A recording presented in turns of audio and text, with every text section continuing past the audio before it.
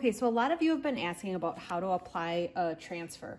The transfer that I'm using is one of the Redesign small transfers, and the name is Classic Christmas.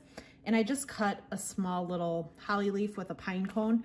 And as you can tell on this, can you show the top part? It's just a small little Christmas craft that I'm making. And I just want to add a little embellishment to this little stoneware jar. Now, the important thing is that you make sure your surface is clean and free of any type of wax or buildup. I'm gonna take this part out. And I like to work on a flat surface so it doesn't like roll around on me. So I just laid down a towel and I just feel like it makes it, you know, more sturdy. So I usually use like Fusion's TSP substitute to wipe down my surfaces beforehand, but you can use like rubbing alcohol or something like that too, just to make sure that your surface is clean. But the one thing that I want to emphasize is when you're working over something like this or glass, you can't reposition these transfers. So you want to make sure that you put it down where you want it the first time, because once you apply it, it's going to stick there. So you just peel off this little piece of plastic, and then this part is where you discard. You just put that away. And let me show you. So I'm going to go ahead and position it. I'm gonna try to center it, and I take my time right here. And a lot of times what I do is I'll just set it down, and then when I'm working on a curved situation like this, and I do a lot of like teapots and round things, instead of like pushing it down right away, I'll take my finger and I'll put it in the middle, and then I'll work from the middle and I'll work my way out, because a lot of times you're gonna get like, the surface is gonna wanna pull. And that's how a lot of people get like tearing on their transfers.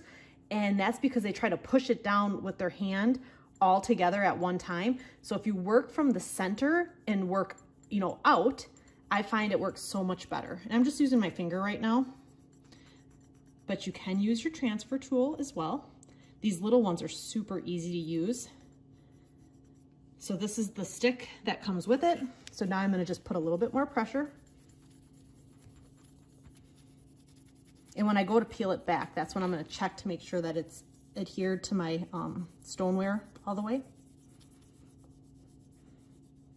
And if you ever lose your stick, you can go ahead and use like a old gift card, a credit card, an old paint stick, anything that you can just apply some more pressure.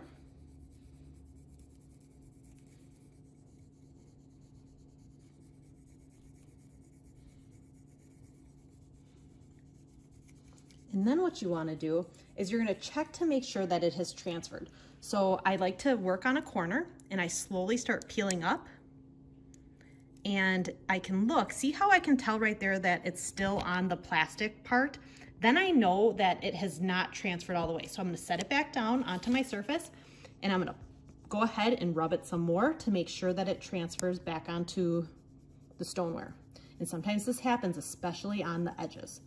So I just got to be a little bit more patient, especially a slippery surface like this. Now I check slowly and see how it's on my jug.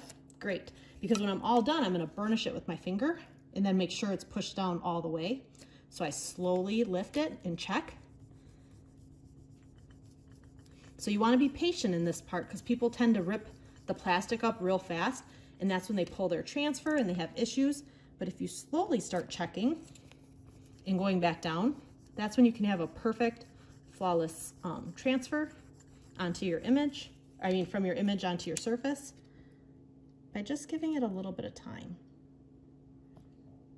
So I'm just, basically what I'm doing right now is I'm looking at this side to make sure that there's no color over here. That means everything's over here.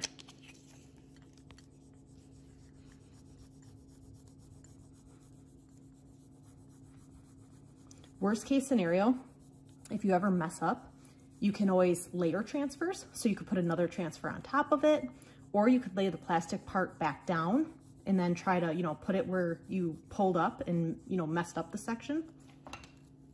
So it's not like the end of the world.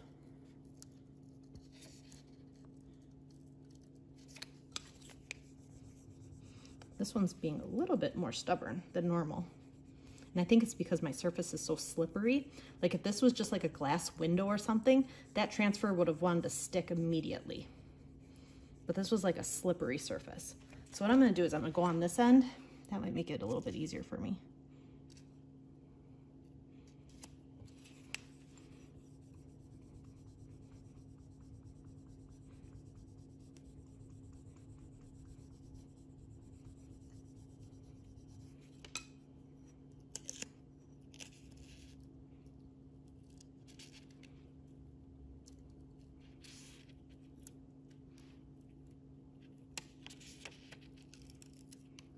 Okay, now it's not done yet. It looks good, right? But you want to take your finger, and this is called burnishing it, and you're just going to push down and rub.